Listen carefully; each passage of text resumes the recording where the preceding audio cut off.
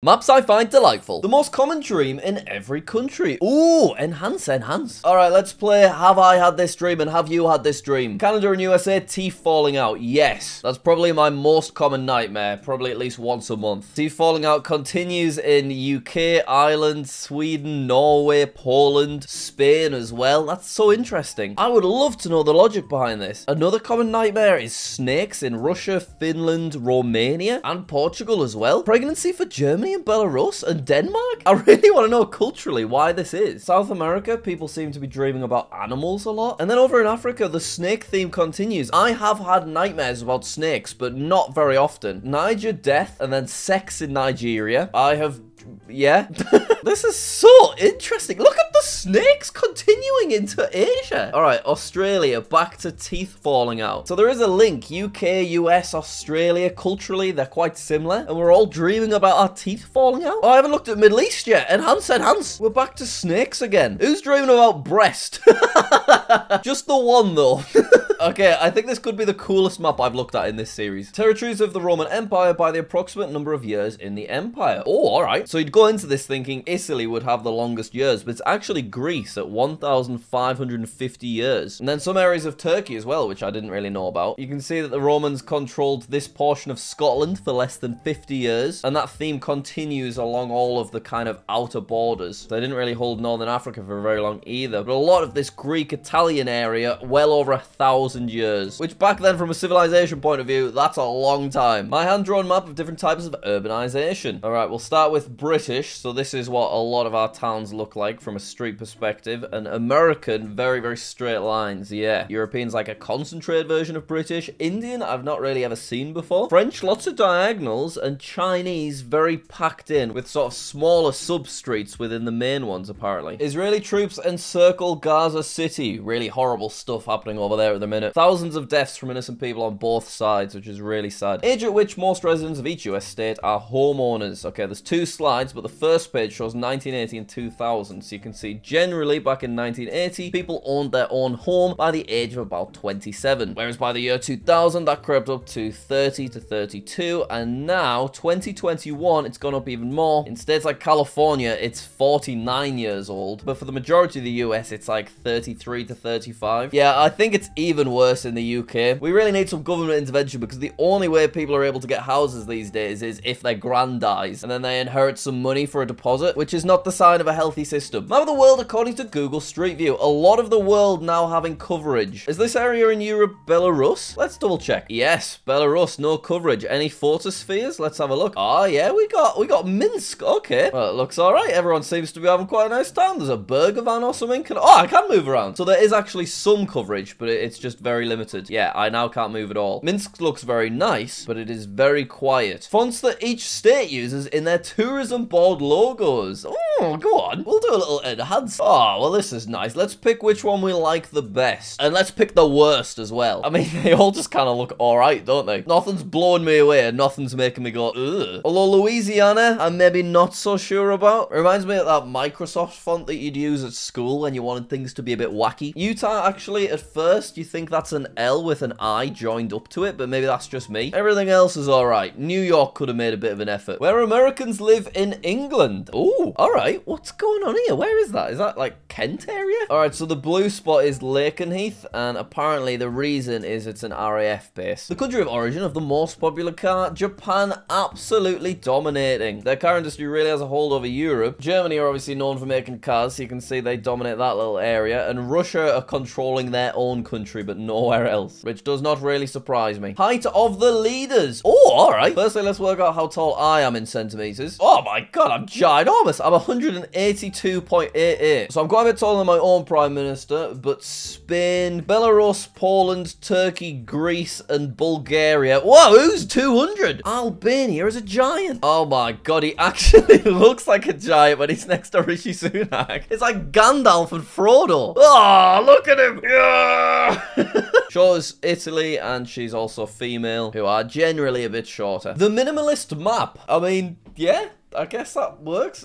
It's a bit off scale. I feel the Mediterranean looks way too big when you compare it to like North and South America. But you can see where everyone's meant to be. I mean, a lot of places like New Zealand and Madagascar have no representation at all, but I guess it is minimalist. Central America and the Caribbean is just completely non-existent now. So overall, it's not great. Poverty reduction in India. So in 2015 to 2016, it was 24% of the country in poverty, which is very sad. Whereas now 2019 to 2021, it's down to 14.9%, which is actually a pretty significant reduction. It's still a lot of people, of course, but that is some pretty amazing progress in 5 years. Faithlessness in the United Kingdom. This map shows the percentage of the people who identify as atheist or non-religious, and it is pretty high. What this shows is basically overall, half of the people are not religious. Scotland's got the highest faithlessness at 54%, and Greater London has the lowest at 28%, which I assume is kind of maybe immigration related. London's obviously very multicultural. It's also quite a bit lower in Northern Ireland, which I am guessing is because there'll be a lot of Catholics still kicking about. Current world champions in men's sports. Alright, so football, Argentina.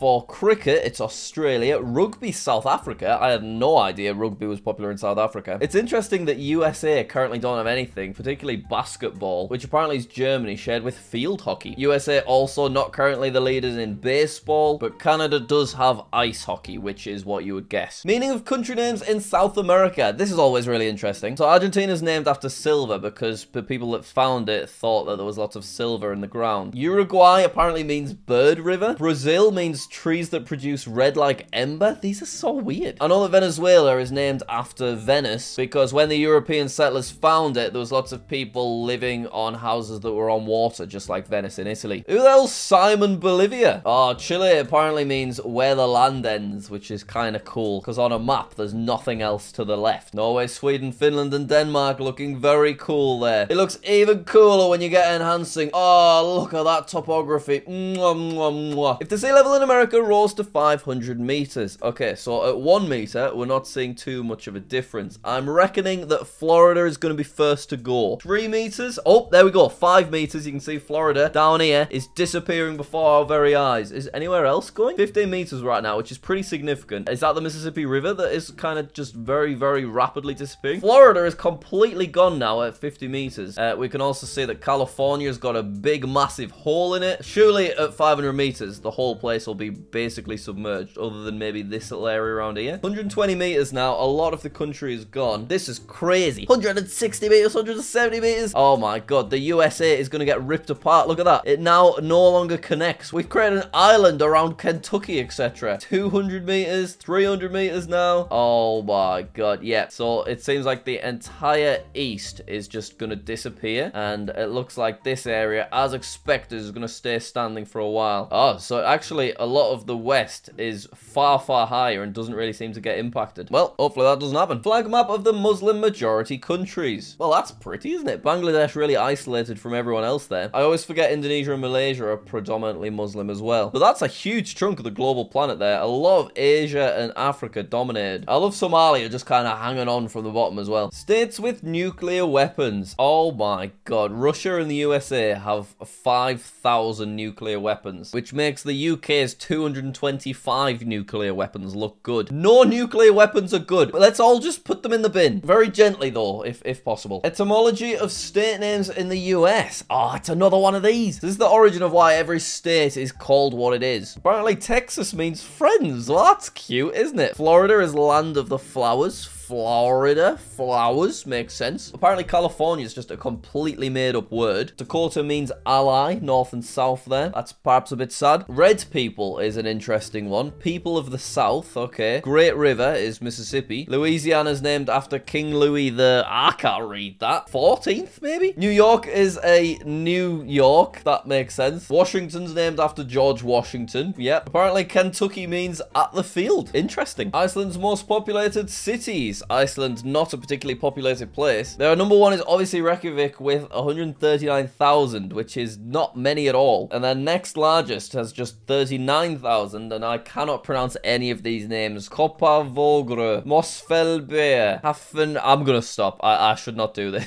But yeah, very quiet. I would love to go to Iceland. I can hopefully go next year. Median wealth per adult. See, the trouble with median wealth is it makes the places look way richer than they actually are, because the average person in the UK does not earn 150k a year. The numbers just get massively inflated by the 1% of millionaires and billionaires at the top, ruining everyone's average. UFO sightings by US state. Oh, America seem to go crazy for UFOs. They really kind of hold down the global UFO sightings. I would love to know culturally why these areas of the US see more supposed UFOs than the rest of the country. It's interesting that California doesn't follow the same line, but maybe it's because there's more cities, so there's too much light in the sky. I don't know. I want to see a UFO. And on that note, let's end off the video. Thank you very much for watching. Please do subscribe. I would really like to get more subscribers than the population of Equatorial Guinea, and I'm a couple of 100,000 away. So let's beat Equatorial Guinea. All right, thanks. I'll see you later.